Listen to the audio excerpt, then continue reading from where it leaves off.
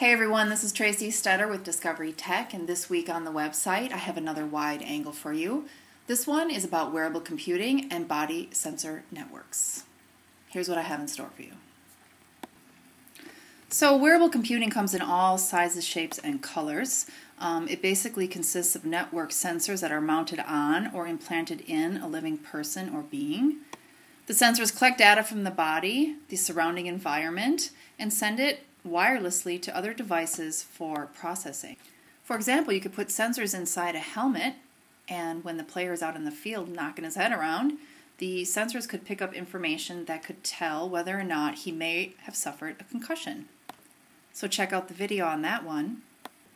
We have a couple of news stories, one about how sensors embedded into a jacket lets the wearer feel sensations that are being displayed in a movie, and also how an exoskeleton is being used to help soldiers out in the field. Lauren Efron has a puzzle for us this week that demonstrates all of the flexible electronics that are needed to make electronic textiles possible.